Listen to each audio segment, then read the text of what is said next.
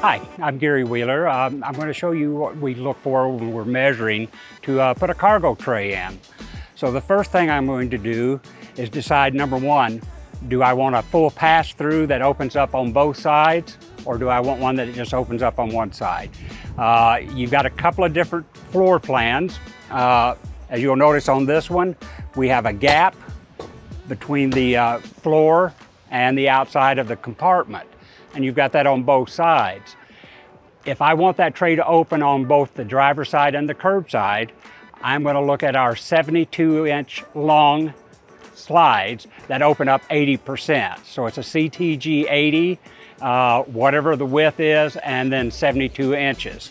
As far as what width am I going to put in there, you want to measure the narrowest part of the cargo slide that the door will be coming out on. For example, here you see we have a very wide compartment, but then we look on the other side and we have a narrow section on it. So we can't do the widest part of it. We always have to go to the narrow portion of the compartment. So you also have to, when you're measuring, compensate for those struts. If you'll notice on the narrow side, you have a strut that goes into the opening of the door. So you have to measure the inside of that strut to the wall, just to ensure you're getting the right width and the tray or compartment will go out both sides.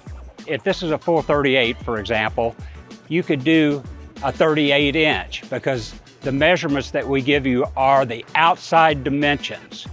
So you could put a 38 by 90 if the floor came all the way across. And then on that one, you would use a CTG 60.